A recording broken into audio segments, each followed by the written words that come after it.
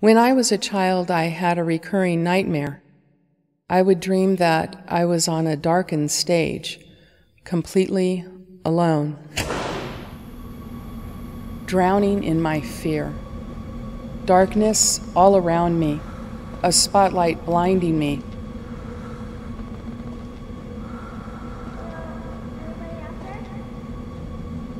As I looked out into the darkness, I could sense a threatening presence lurking just out of sight.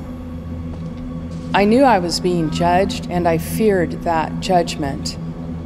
I was completely alone. Since the day Adam and Eve were exiled out of the Garden of Eden, we have all been lost, trying to find relationship, trying to find communion, trying to make our way home. Because we are made in God's image, we are hardwired to love and desire relationship. Without Jesus and His gracious condescension, we will remain alone and completely in the dark.